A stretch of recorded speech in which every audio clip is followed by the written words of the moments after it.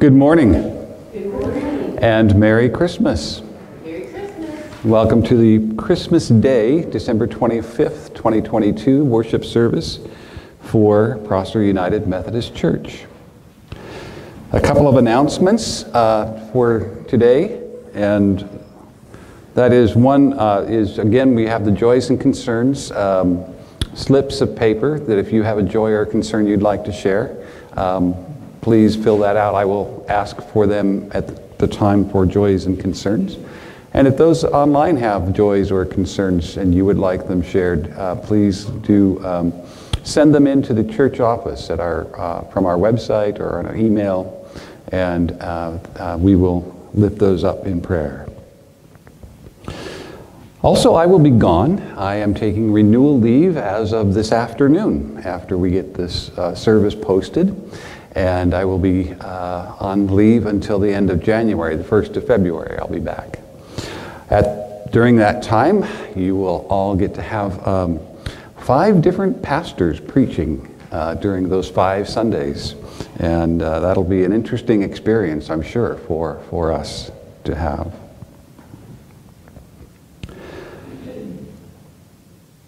Our worship leader this morning is Marge Ray, and she will lead us, if you will stand, in the call to worship that is printed in the bulletin.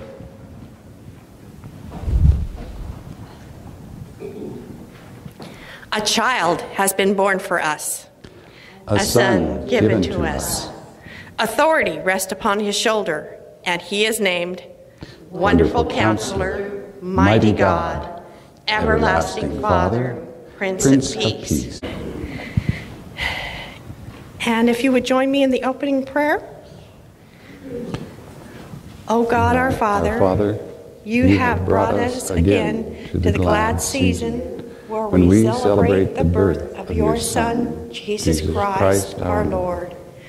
Grant that his Spirit may be born anew in our hearts this day, and that we may joyfully welcome him to reign over us. Open our ears that we may hear again the angelic chorus of old. Open our lips that we too may sing with uplifted hearts. Glory to God in the highest, and on earth peace, goodwill towards all, through Jesus Christ our Lord. Amen. And now the Hebrew scripture, the Revised Standard Version, Isaiah 52, verses 7 through 10. How beautiful upon the mountains are the feet of him who brings good tidings, who publishes peace, who brings good tidings of good, who publishes salvation, who says to Zion, your God reigns. Hark ye, watchmen, lift up their voice. Together they sing for joy. For eye to eye they see the return of the Lord to Zion. Break forth together into singing, you waste places of Jerusalem. For the Lord has comforted his people. He has redeemed Jerusalem. He has bared his holy arm before the eyes of the nations, and all the ends of the earth shall see the salvation of our God. And now the gospel reading, John chapter 1, verses 1 to 14.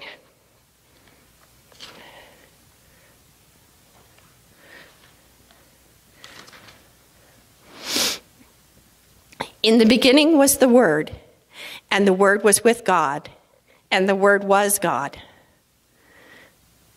All things were made through him, and without him was not anything that was made. In him was life, and the life was the light of men. The light shines in the darkness, and the darkness has not overcome it. There was a man sent from God whose name was John. He came for testimony, to bear witness to the light, that all might believe through him. He was not the light, but he came to bear witness to the light. The true light that enlightens every man was coming into the world. He was in the world, and the world was made through him, yet the world knew him not. He came into his own home, and his own people received him not.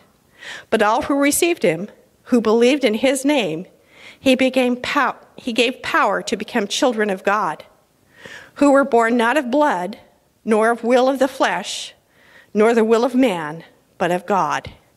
And the Word became flesh and dwelt among us, full of grace and truth.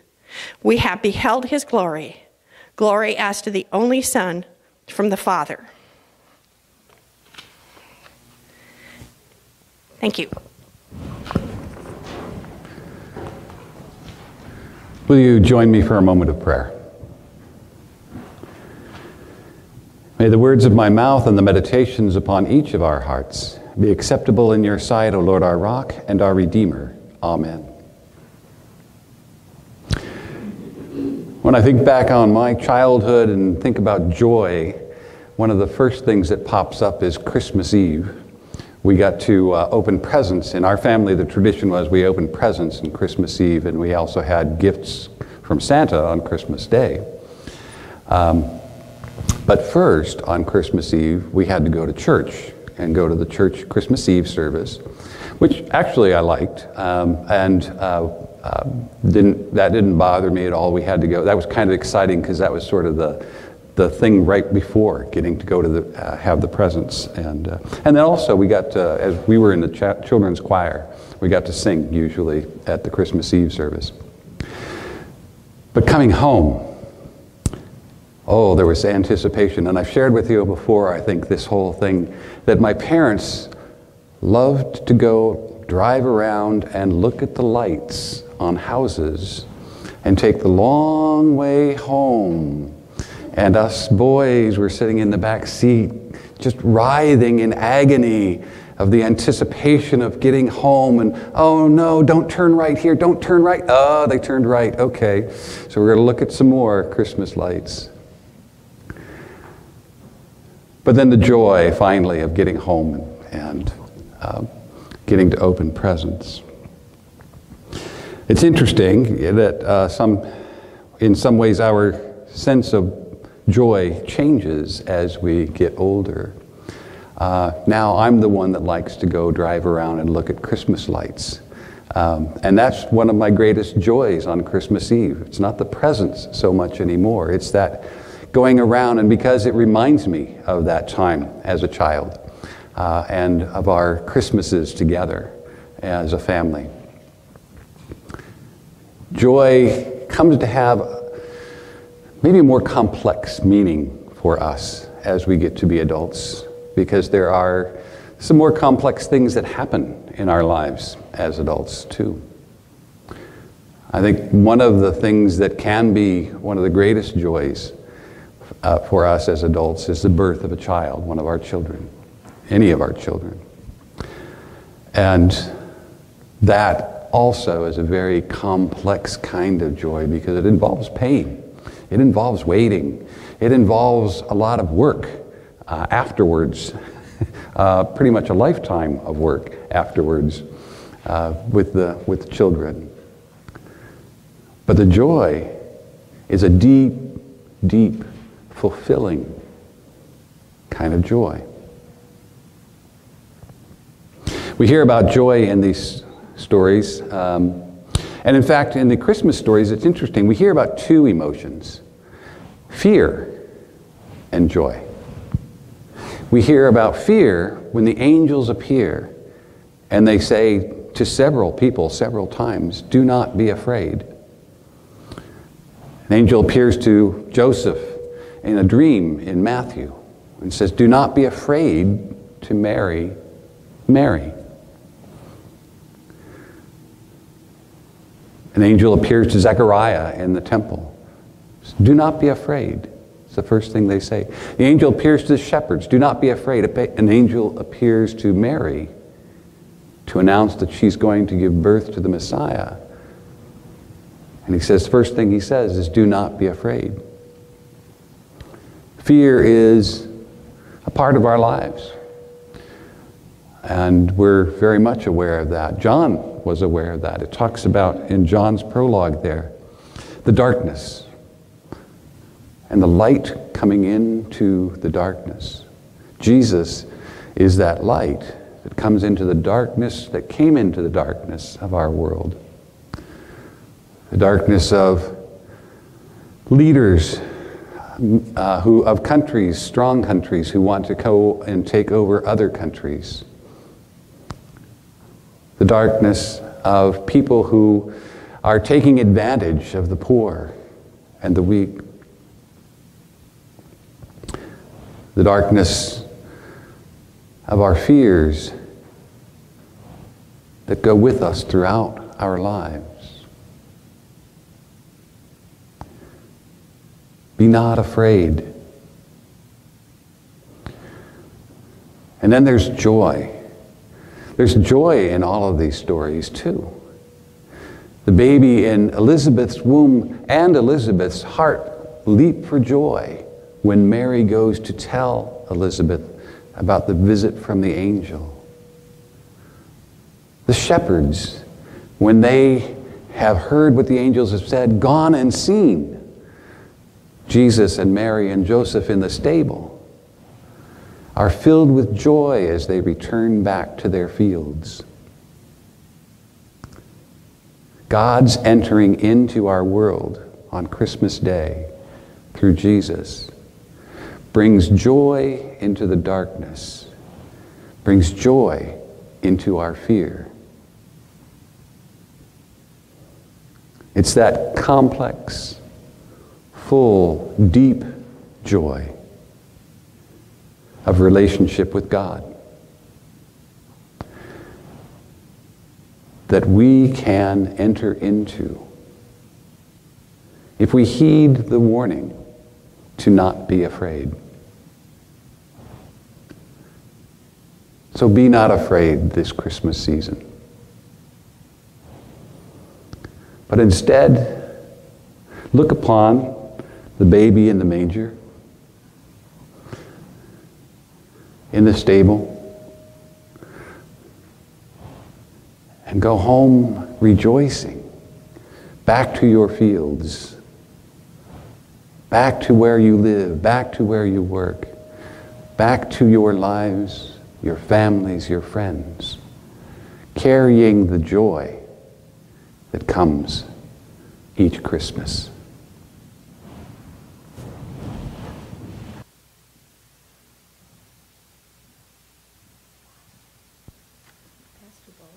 I need the mic.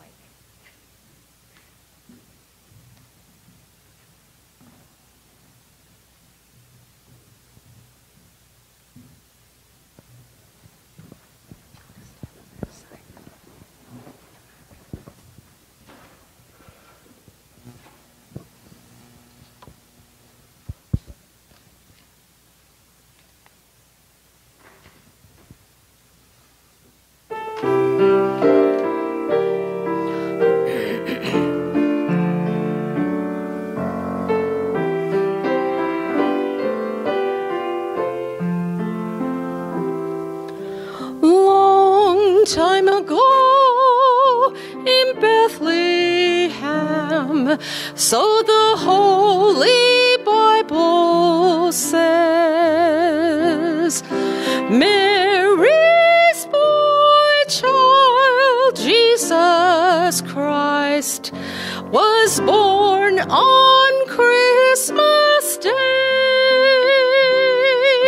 Hark now,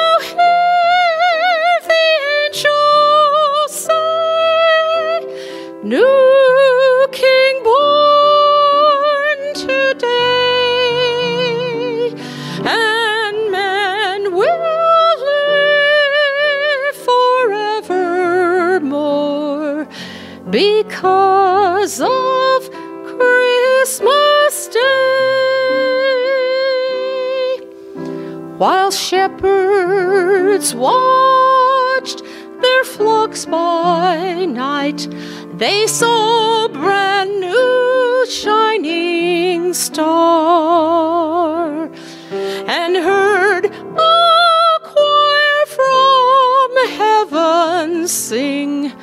The music was from afar. Hark now, hear the angels sing.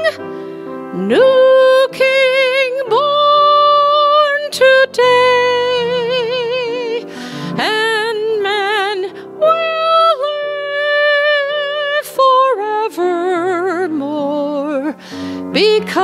because of Christmas Day. Now Joseph and his wife Mary came to Bethlehem that night. They found no place to bear her child. Not a single room was in sight. By and by they found a little nook in a stable all forlorn, and in a manger dark and cold, Mary's little boy child was born. Trumpets sound and angels sing. Listen to what they say. For men will live forevermore because of Christmas Day.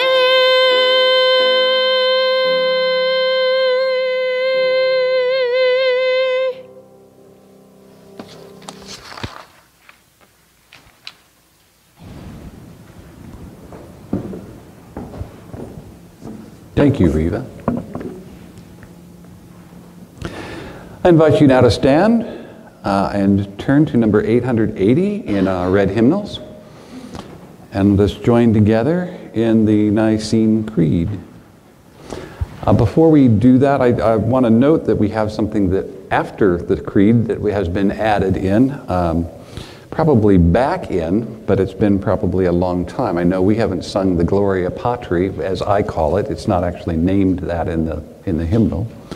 But we haven't sung it since I've been here. But one of the things that we heard in the Psalms class, Bible study class, was about singing praise to God and doing that on a regular basis. And I thought, we do sing songs that are praise kinds of songs to God during our worship service, but the Gloria Patri really is sort of a traditional sort of praise to God. And so I've reintroduced that back into our worship service following our creed. Let's join together in the Nicene Creed. We believe in one God, the Father, the Almighty, maker of heaven and earth, of all that is seen and unseen.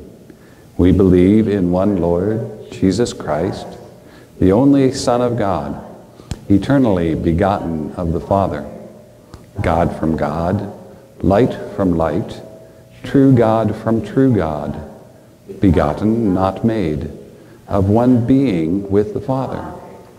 Through him all things were made.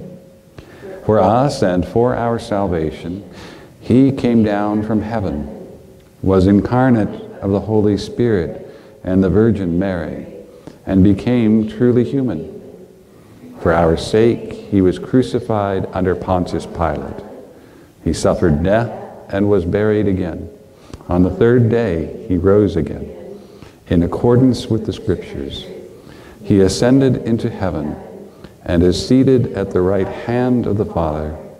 He will come again in glory to judge the living and the dead, and his kingdom will have no end. We believe in the Holy Spirit, the Lord, the giver of life, who proceeds from the Father and the Son, who with the Father and the Son is worshipped and glorified, who has spoken through the prophets. We believe in the one holy Catholic and Apostolic Church. We acknowledge one baptism for the forgiveness of sins. We look for the resurrection of the dead and the life of the world to come. Amen. And now on to number 70 in the red hymnal.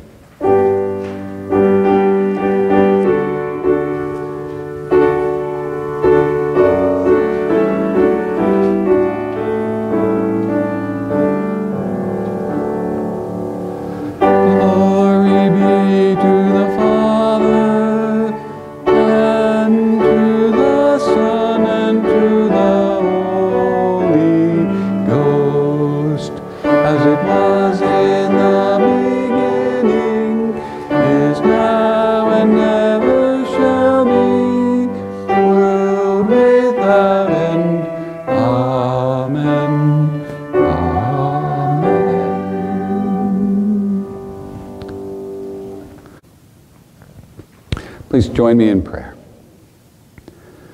Eternal God, we come before you as your people in prayer, and we share with you the joys and the concerns that are upon our hearts in this moment of silence.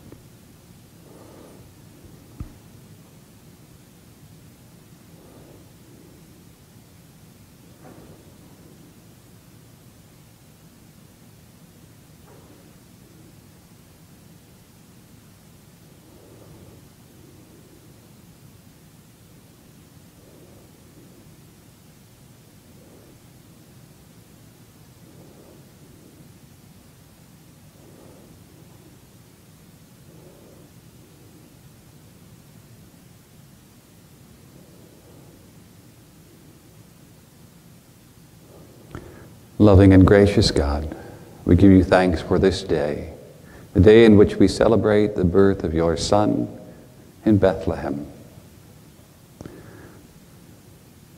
Help us to take that birth into our hearts, the joy of that time, of that experience, each and every year.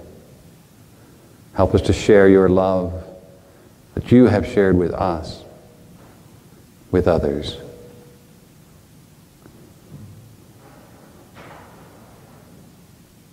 Lord, we give you thanks for the many blessings you give to us in this life. The gift of life itself, of friends and family, co-workers, neighbors, people in our communities whose work makes our lives better.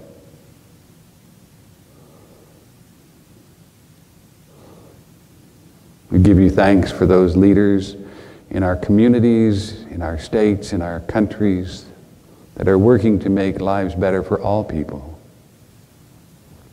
to bring your peace into your world. We pray for the people who are struggling because of the cold in our country and around the world these days. We pray for those who do not have homes and are outdoors in this time. We pray for those who do not have enough food to eat or water to drink. Those who are recovering from natural disasters such as hurricanes and floods and fires, earthquakes, volcanoes. Lord, help us to reach out to them and to all who are in need. Help us to make their lives a little bit better.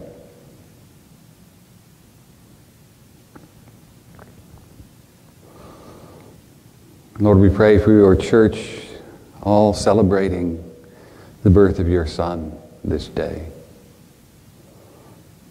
Help us to be renewed in our joy, in our faith, in our love, in your energy for us. Help us to let go of the darkness, of the fear, that builds within us in our world. And live as your people each day of our lives. We pray this in the name of the child who grew up and taught us this prayer. Our Father, who art in heaven, hallowed be thy name. Thy kingdom come, thy will be done, on earth as it is in heaven. Give us this day our daily bread, and forgive us our trespasses, as we forgive those who trespass against us. Lead us not into temptation, but deliver us from evil. For thine is the kingdom, and the power, and the glory forever. Amen.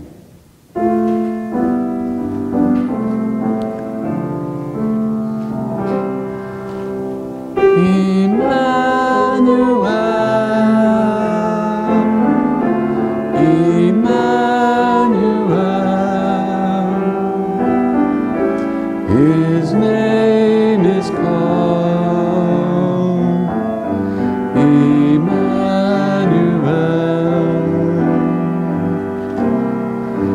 God with us, revealed in us. His name is called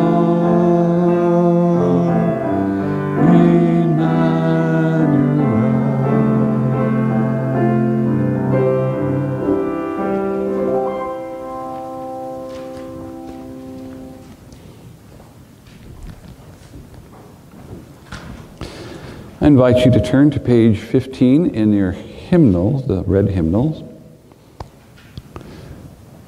And there you will find the liturgy for the communion service. You will not have all of the same words that I will be using, but the introductions I have for your parts, which are in boldface print, will be the same or similar to what you have written in there.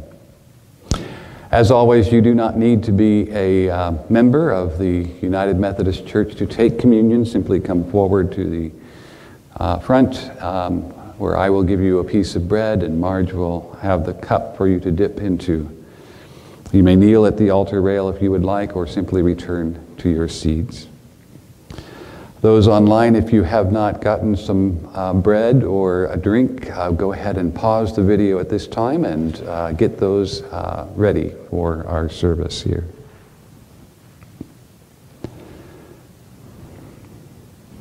The Lord be with you. And also with you. Lift up your hearts. We lift them up to the Lord. Let us give thanks to the Lord our God. It is right to give our thanks and praise. Holy God, with a heart bursting with love and with arms open wide, you created the universe. You spun stars into space, hung moons in night-time skies, and filled the earth with wonder and beauty. Holy God, with a heart aching with love for your creation, you sent us Jesus. He was heralded by Mary's song of compassion, born in a stable, welcomed by doves and donkeys, poor shepherds and foreign travelers. He ate with sinners, praised the widow's mite, healed the sick, befriended the lost and oppressed, confounded the scholars and teachers. He lived in obedience to your word and revealed the depths of your love. Therefore, with all the joy of children on Christmas and the heavenly chorus of angels, we praise you and join their unending hymn. Holy, holy, holy Lord, God of power and might, heaven and earth are full of your glory. Hosanna in the highest. Blessed is he who comes in the name of the Lord. Hosanna in the highest. On the night of betrayal, Jesus took bread, blessed it, broke it, and gave it to his friends. This is my body broken for you. Take, eat, and remember me. Jesus also took the cup, gave a prayer of thanks, gave it to his friends. This is my life poured out for you and for many for the forgiveness of sins. This is a new covenant I make with you. Take, drink, and remember me. And so, in remembrance of these, your mighty acts in Jesus Christ, we offer ourselves as bread broken and joy overflowing, as a holy and living sacrifice in union with Christ's offering for us, as we proclaim the mystery of faith. Christ has died, Christ is risen, Christ will come again. Pour out your Holy Spirit on us gathered here and online, and on these gifts of bread and the cup. Make them be for us the life of Christ, that we may be living bread and holy love for the world. By your Spirit, make us one with Christ, one with each other, one with the poor and forgotten, one with all creation, joyfully living and dancing the abundant feast which is now and at the final banquet. Through your Son, Jesus Christ, with the Holy Spirit in your holy church, all honor and glory is yours, awesome God, loving Creator, now and forever. Amen.